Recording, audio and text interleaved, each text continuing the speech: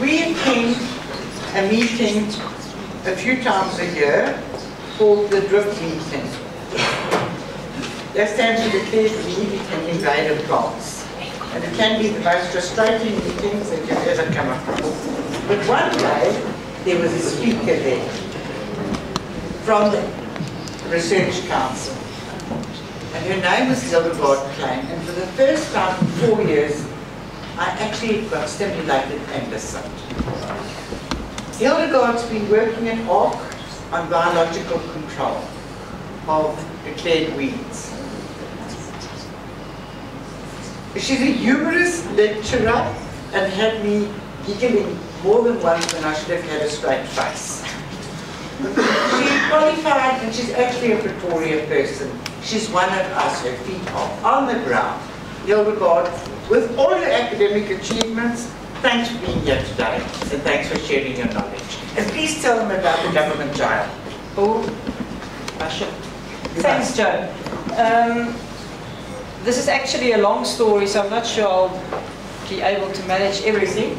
The biological control of invasive alien plants, our Weeds Research Division at the Plant Protection Research Institute has been doing research on this for many years, and I thought it's very relevant to you to know how it works.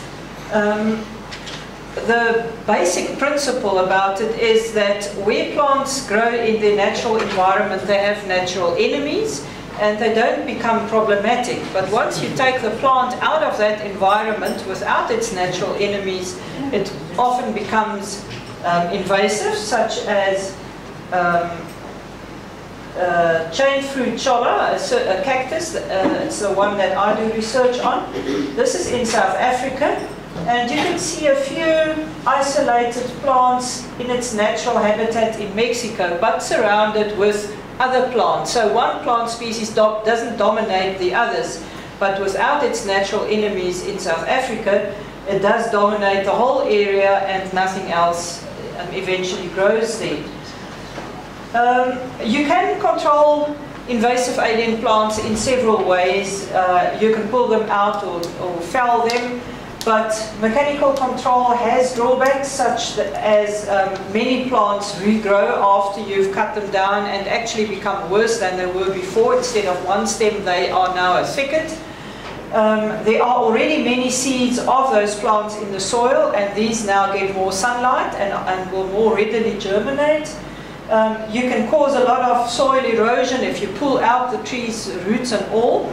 And this is especially very worrying on slopes where erosion will occur, and it's very expensive. You can use herbicides, and often a combination of mechanical control and herbicides, but you can't use herbicides near water. They'll contaminate the water. They can damage non-target plants if you don't apply them in the right way, and also they are expensive too. So biological control is an alternative or a substitute, not a substitute always, but it often complements other control methods. It's the use of host-specific natural enemies to bring about the long-term or sustainable control of the target plant.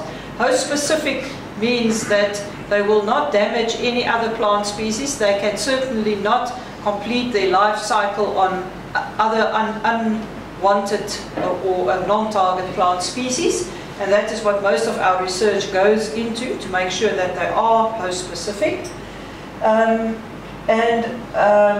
Natural enemies come from the country of origin of the weed, and the ideal is to get sustainable control. In other words, they will not eradicate the target weed. They will always leave a few individuals of the weed behind, and that ensures that there are food plants for the natural enemies to sustain their numbers.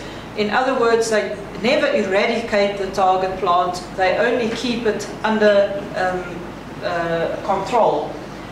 The aim of biocontrol is therefore not eradication, but to bring the target weed to a level where the plant is no longer problematic. And that is for every individual land user to determine.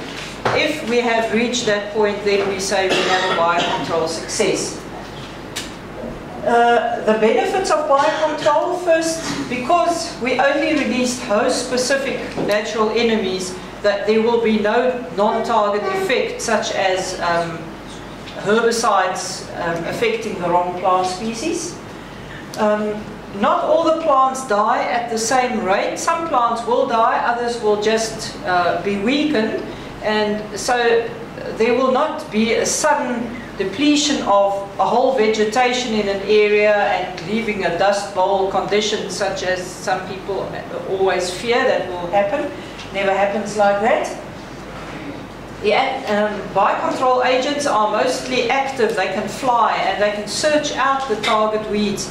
It's not necessary for us to be to even know where each individual target plant is growing. The insects can find them for us. They can get there on their own. Some species, such as cochineal, have to be hand dispersed to a certain extent, but they normally are wind dispersed and they can crawl for short distances. But in those projects, manual redistribution is important too. And then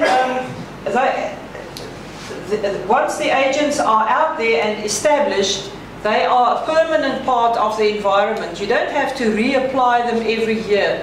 You don't have to go out again and check that they are still doing their work and bring new ones every year or 10 times a season, as in the case of herbicidal control.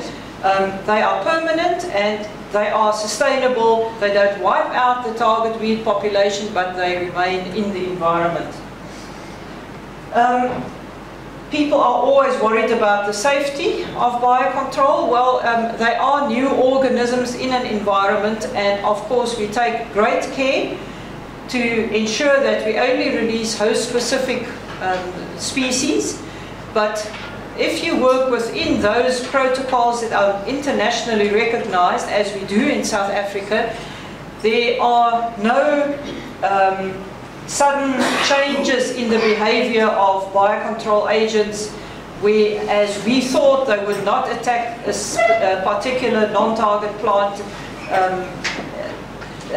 for them to suddenly change that and start attacking something that we thought they would never attack. In other words, there have never been unanticipated host shifts in biocontrol.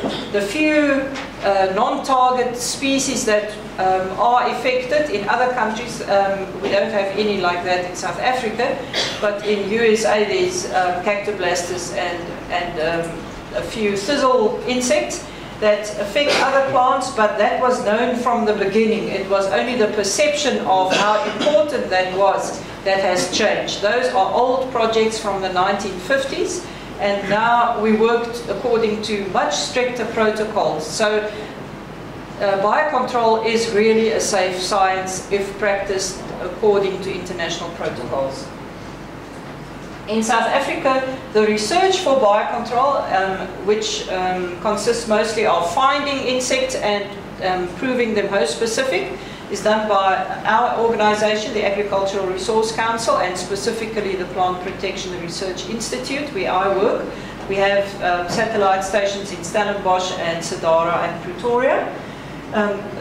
Rhodes University at Cape Town and WITS are also involved in a few projects. The financial support comes very graciously from Working for Water, and they also supply us with biocontrol implementation officers who take the agents once we have proved them safe and effective. They take them out and redistribute them. Unfortunately, this is not 100% effective. There are still some provinces without those people to redistribute the agents for us. In South Africa, 75 species of biocontrol agents have become established. We have released a few more that did not become established, but 75 species are established, and amongst them they are controlling 28 species of invasive alien plants. either under complete control, which means you need to do nothing more than have the biocontrol agent there to keep them under satisfactory control, or the biocontrol agents do the majority of the work, and there are only a few more aspects that have to be covered by the landowner to supplement the biocontrol agents. Examples of these plants that are under satisfactory biocontrol.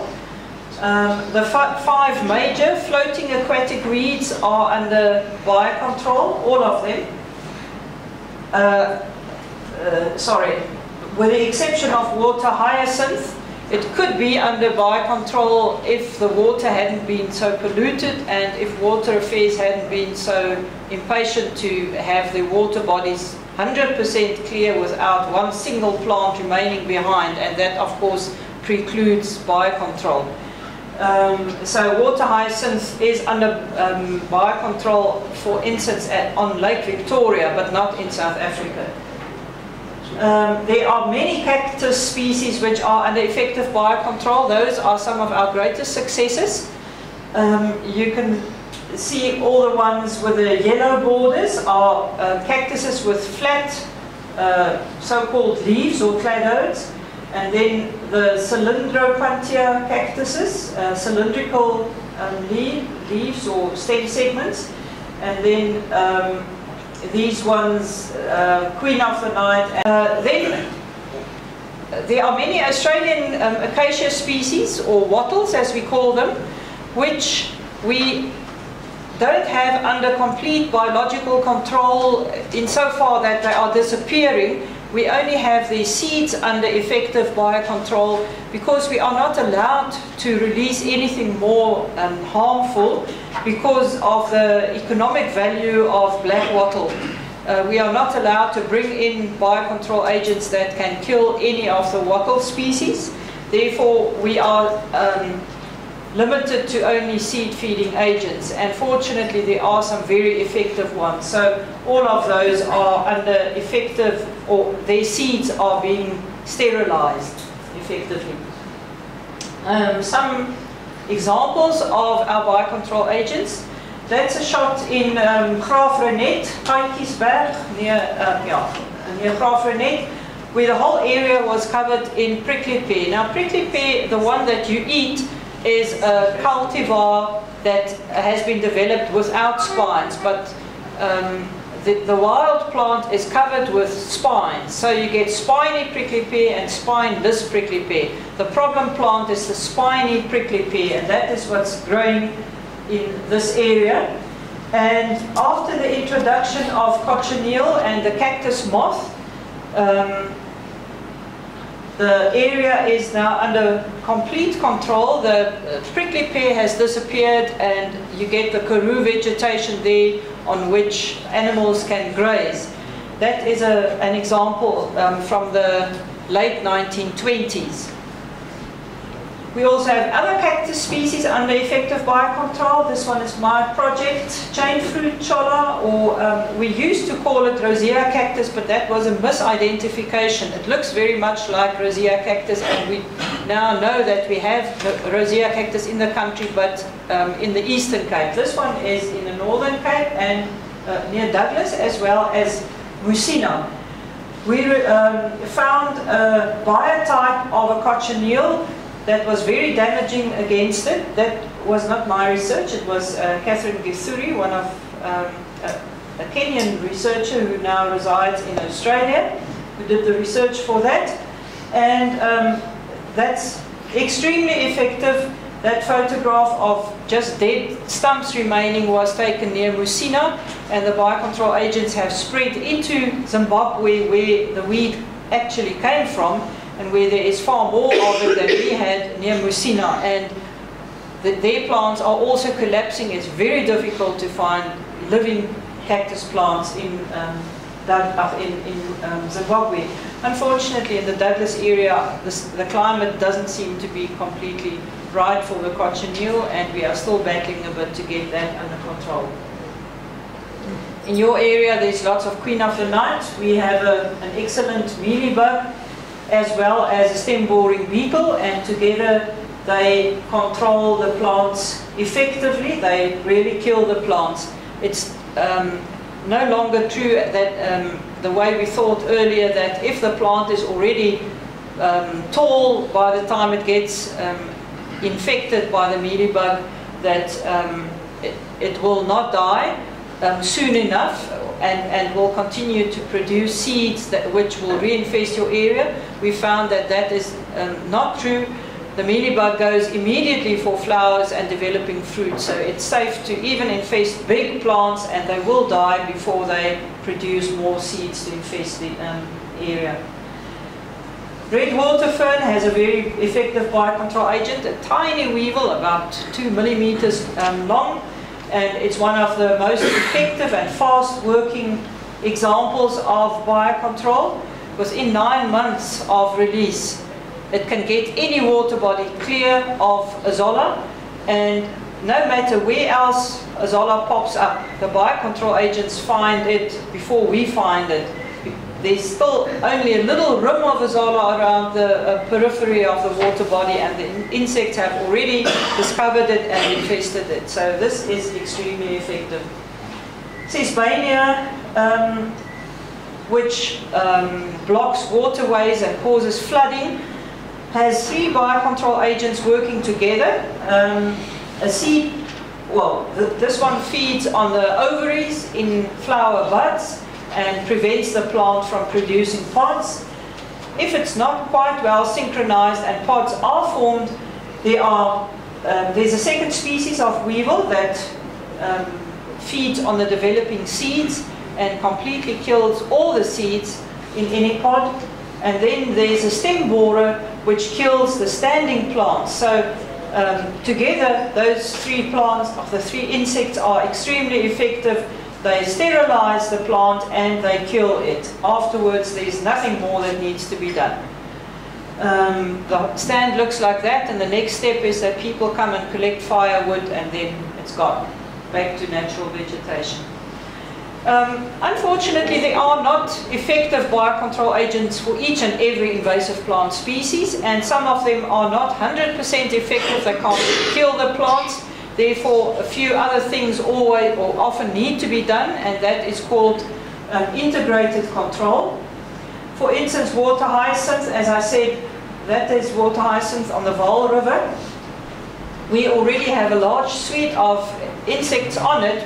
In South Africa, we have the largest number of biocontrol agents against water hyacinth anywhere in the world. But still, even though the latest one, Cornops, the grasshopper circled in red, is still being released, and we have a lot of hope for it. But you can see how well the biocontrol agents manage to feed on the plants themselves, and shortly after the stage they will sink. But still, the water is so dirty, but dirty water is food for plants, so it makes the water very suitable for plants, water plants to develop in. So biocontrol alone cannot control water hyacinth. Together with biocontrol, we need to do something mechanical, like hauling the water hyacinth out of the water. There are working for water teams who do that, and in Boksburg or somewhere there's a mechanical harvester who does that day and night. You can also spray herbicides, but you must spray when the insects are in a stage when they can escape. In other words, not inside the plant where they will die if the plant gets killed, but you must do the timing very well, and you mustn't spray the whole width of the river, but leave a few plants on the edges. But if the water quality, the effluent, is not improved, then no control methods will help. So we need a concerted effort against water hyacinth. Lantana is another one like that. The plant is just a very effective hybrid. It's not a species, but a hybrid between many different original plant species. And there are no natural enemies that are used to this plant because it's a man-made hybrid. It also grows in areas where the natural enemies can't grow, because the plant is a hybrid, it has hybrid vigor. So despite the fact that we do have 14, I think by now we have 16 species of biocontrol agents established, the latest one being a mite, which is extremely effective. So in the coastal areas where the mite causes these little galls instead of flowers or flower heads that produce seeds, this only works in coastal areas, and unfortunately in inland areas we still need to cut down the plant and apply the registered herbicides in the right way to get rid of the plants. We are still continuing with research to find biocontrol agents that are effective in the inland areas, but it's very unlikely that we'll ever find such agents. Where there's a conflict of interest between people wanting to utilize a species and others wanting to get rid of it because it's invasive, such as black wattle, it has commercial value, but it's extremely invasive, mainly in the Western Cape. Biocontrol is a very good way of solving the conflict. We only introduced seed-feeding weevils against it, and they take out the seeds of the plant but leave the wood, in other words the stem, unharmed, so the commercial people can still utilize the wood and export it, get money into the country, but at least we are making the plant less invasive.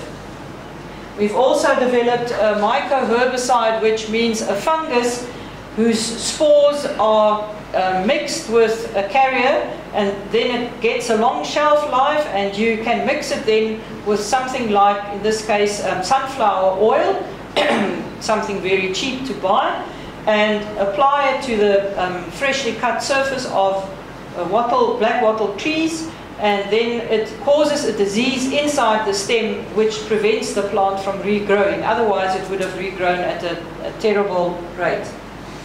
So there are also a few new ones which have been released from the deep jail, or the DAF jail. We have two government departments who have to give us permission to release, and sometimes they take years and years, and we call it the government jail for our biocontrol agents. But recently, Working for Water helped us to get this, the act right, and we got permission to release several biocontrol agents against Tithonia. There are two Zygogramma species that are leaf feeders, and they defoliate plants like that. Against Tacoma or yellow bells, we can release this one already, leaf feeding ladybird, and we are waiting to get permission to release a leaf miner. Against balloon vine, we have permission to release a seed feeding weevil. Against pom-pom weed, we have permission to release a thrips, which causes galls. Sorry, doesn't want to go. It galls the tips of the stem so that it does no longer produce seeds, which still doesn't go all the way killing the plant, but at least it helps a lot to make it less invasive. Recently, we got permission to release a flower bud feeder, which Joan says they have released here, isn't it? No, not yet. Not yet, but soon to be released here. And seeds being the major reason why bugweed is so invasive, it's very useful in that we have a flower bud feeder that prevents fruit production. We recently released cornops, host-specific aquatic grasshopper against water hyacinth, but unfortunately wherever we release, people destroy the release sites, and then our research is of no use.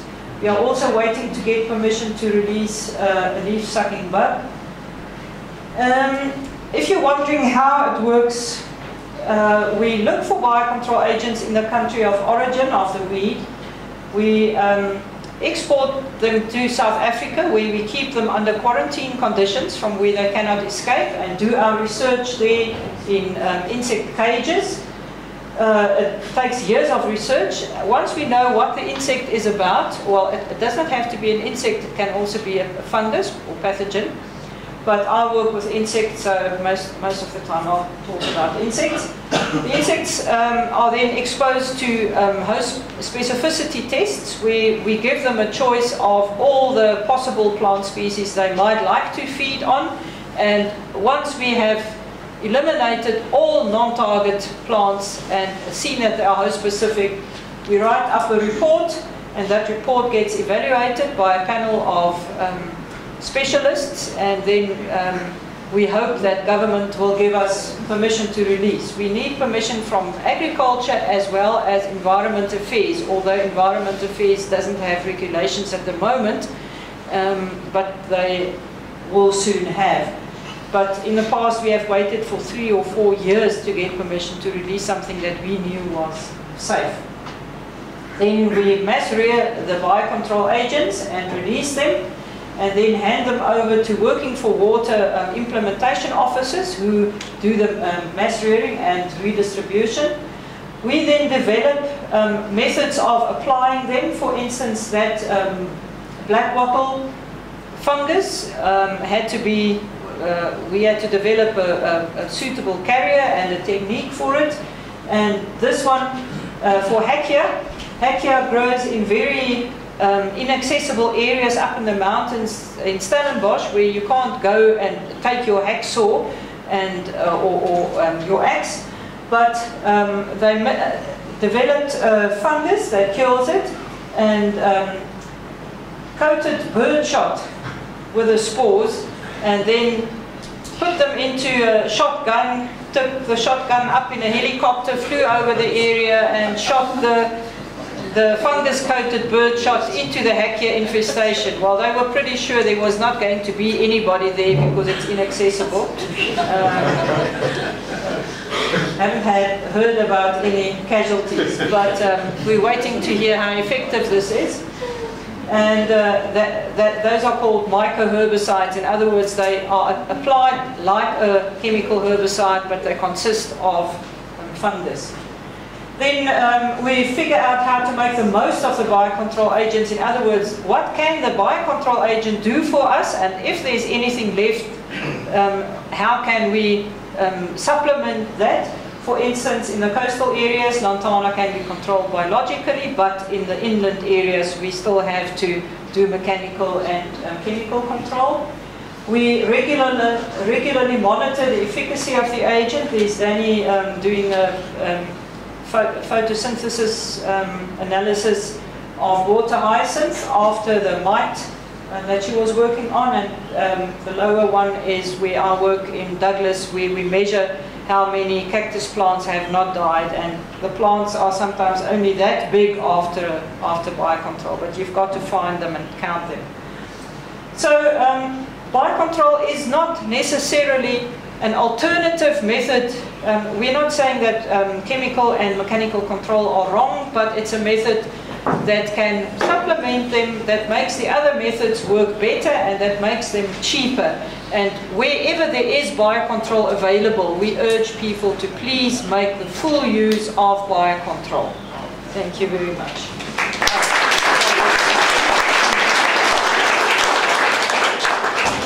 I would just like to add, if you go to our website, www.arc.agric.za, you go to quick links, and under quick links, it's not at the bottom anymore, invasive alien plants.